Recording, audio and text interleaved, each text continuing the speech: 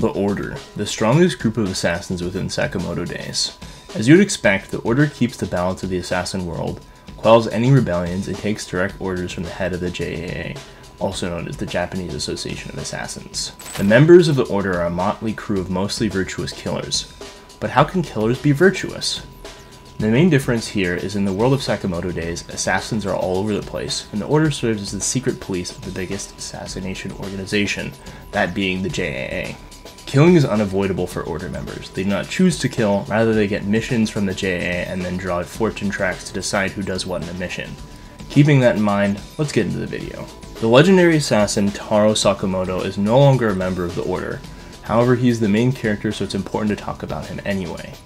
For Sakamoto, almost anything is a weapon. When it comes to a fight with no traditional weapons around, he's the strongest. Sakamoto is no longer an assassin, as his priorities are now with his family. Speaking of being more of a family man, Sakamoto has put on a bit of weight, and is quite a bit out of practice relative to his prime assassination days. It seems the only reason he left the Order at all is due to the fact that Sakamoto has given up killing, as it's forbidden by his wife. Some of the Order are annoyed that he left, though when it comes to one Order member, Nagumo, Sakamoto is still good friends with him. Nagumo is a master of disguise and trickery, and while he may appear to just be another regular member of the Order, he is shown to be a near equal if not outright superior to our current day and out-of-shape Sakamoto. This is suggested by a few statements in the story, such as when Nagumo tells Sakamoto he is screwed if he is struggling with hard-boiled, as well as how slur-ranked Nagumo is an S-rated target with Sakamoto only being a B. Similarly to his tricky demeanor, his weapon has a bit of built-in deception as well. It almost looks like a regular sword, but it folds out like a Swiss Army knife of swords. He is not only a swordsman, as he carries a D6 that he throws to perhaps distract his opponents, or maybe it makes his slashes stronger. Either way,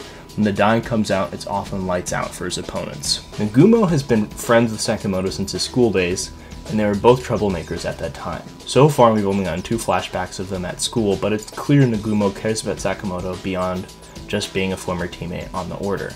Now, to get into whether he's good or bad. Nagumo has done quite a few good things, taking down a serial killer that appeared at Sakamoto's store at the behest of Sakamoto himself, and when it comes to the Order, he saved a former member named Yatsumura from dying.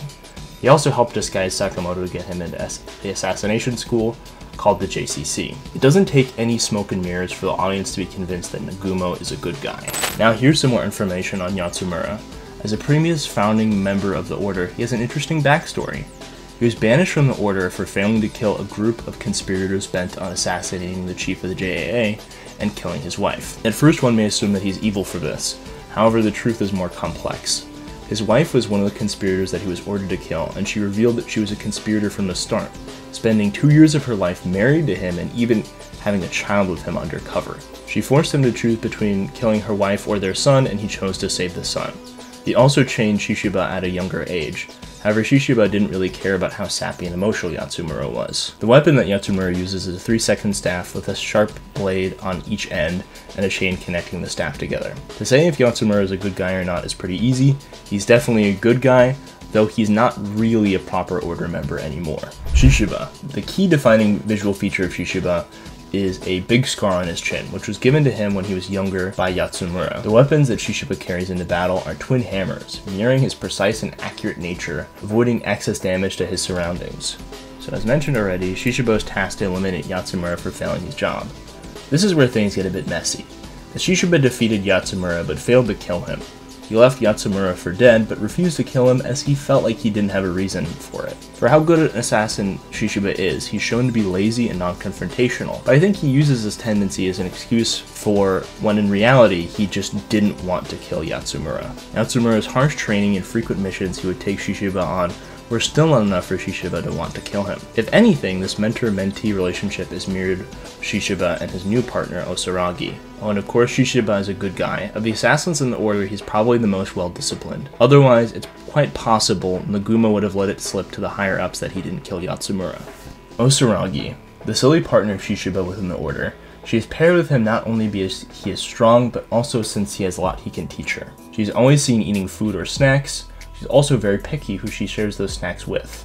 As the newest member, Osuragi is shown to be immature and quite spacey, sometimes getting attacked as a result. Her absent-minded nature works well with her weapon of choice being a big buzzsaw, causing wanton destruction all around her. Her justification comes from the fact that she doesn't really consider her targets people, as we see her relating people to animals, and how she compares her serial killer opponent Dump to a fly in her house, with that house being the JAA. Although she may be immature, Osuragi still does seem to think killing is wrong, and to this point has not killed anyone outside of her target. This is expanded on as she says, "If I were the gods, I would have never created people like you and me to dump." This means even more as she's quite religious and does to at least some degree understand killing is bad.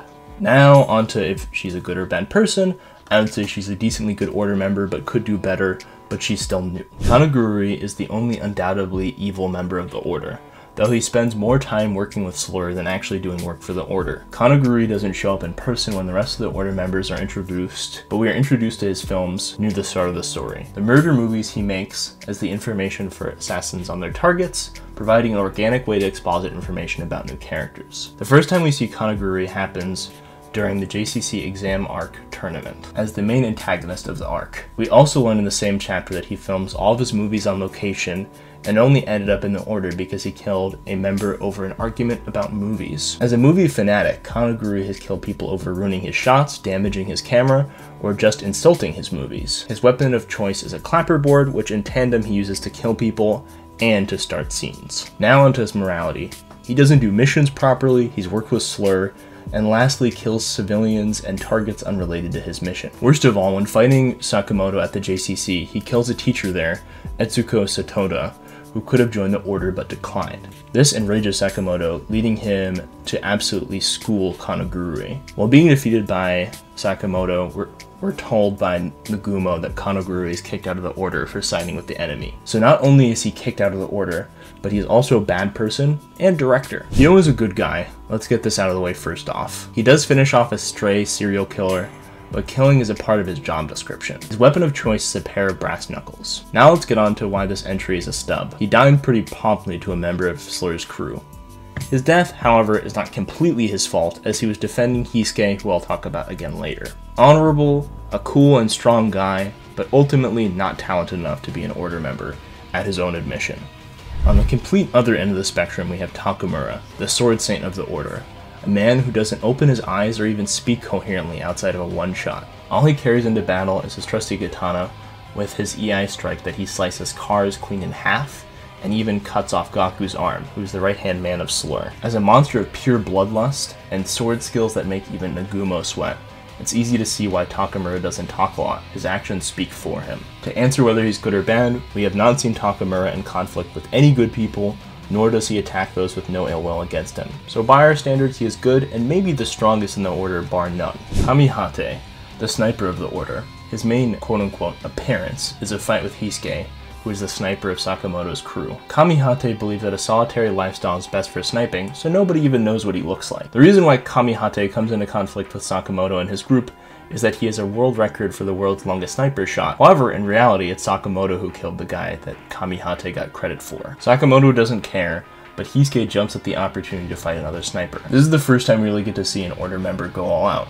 The only reason Kamihate didn't kill Hisuke is that Hisuke saw his face before he pulled the trigger. Kamihate is distraught at this. He then asks Hisuke to cheer him up, and they become friends. The fact that Talk no Jutsu worked on Kamihate suggests to me that he is likely a good guy, though he took one hell of a fight to convince him first. Kindaka. A founding member of the order, he was the recruiter at the time, though the term recruiter might be a bit charitable. Kindaka is more of a test that you aren't supposed to pass, meant to get rid of troublesome students. However, if they somehow miraculously survive, they get to join the order. So when Sakamoto, Nagumo, and Akao get in trouble, they're sent on one of these doomed missions.